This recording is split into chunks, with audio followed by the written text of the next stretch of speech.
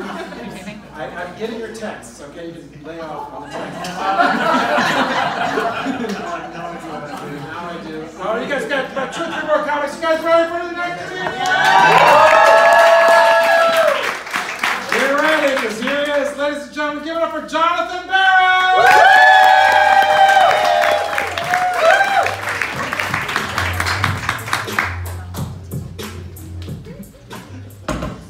You know what's weird about stage fright?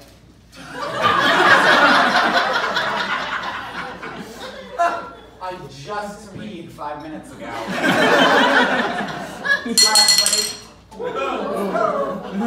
Hi, everybody. I'm Jonathan. I'm 16 years old. You can tell from all the acne. You may also notice a faint aroma. This one's called Essence of Adolescence.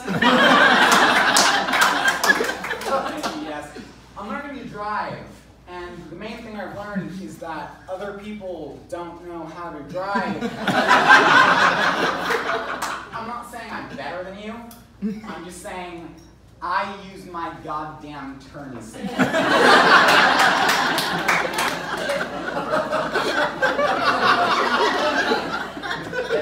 Wait, Cord. I'm the start, you're not you. All right. I used to get honked at a lot when I first started driving. I don't anymore, and it's not because I'm actually a better driver. That's just because I finally got around to putting one of those student driver stickers on my car. That thing is bulletproof. Not been honked at since, which means I have 2 options, right? Either I can actually learn to drive well, or I can just keep that sticker on forever, and I will be immortal. I'll give you a hint. One of those options is a lot less work.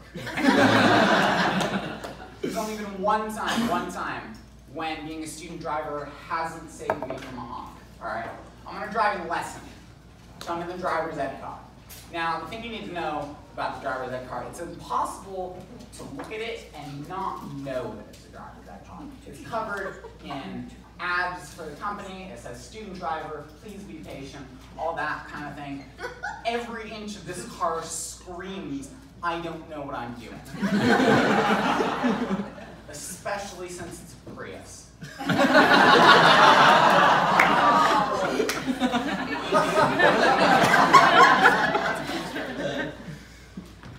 So, if you honk at the car that exists solely so that you won't honk at it, you're a special kind of douchebag. Because imagine what it takes to honk at the driver's ed car, right? It was more important to that guy that I knew he was mad at me than it was that I had intact eardrums. Just honking at the driver's ed car, the sheer audacity of it. Anyway, other than the other drivers, I quite enjoy driving, and the reason for that is because, you know, it gets you more freedom that you've never had before. And I'm not just saying like, oh, now I can go places. No, I now hold the lives of pedestrians in my hands.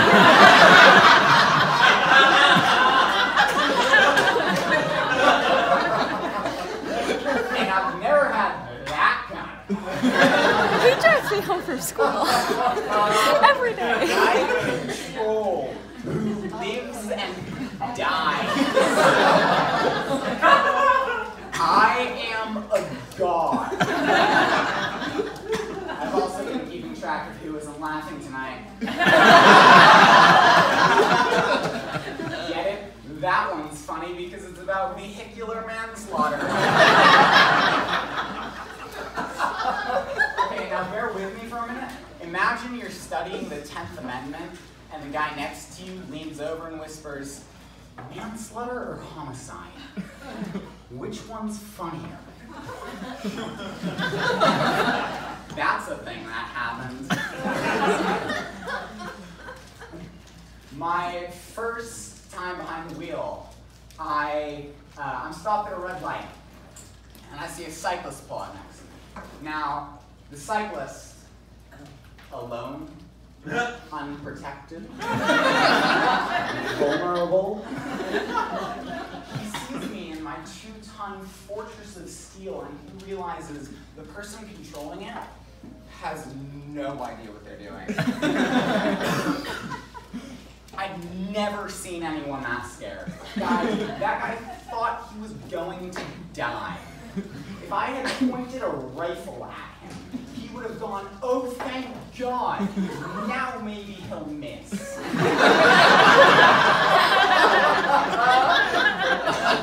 So ever since then, that's the moment I realized how dangerous driving is for drivers and especially for pedestrians, right? So I've been profoundly afraid of crossing the street. Not a joke, that is my greatest fear. Because every time you cross the street, right, you're taking your life into your hands. The only thing standing between you and that 18-wheeler is a red light and a little timer ticking down. If that timer hits 0 and you're still in the intersection, you're as good as dead. It's a countdown to your death by severe cerebral trauma. But then again, perhaps that's just it. Perhaps the timer inspires fear because it serves as a reminder that time is running out.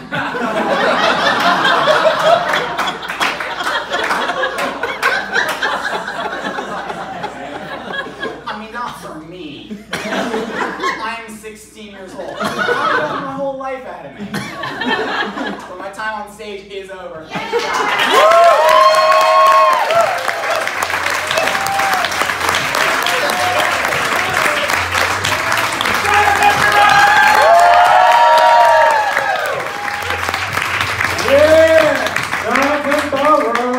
Awesome.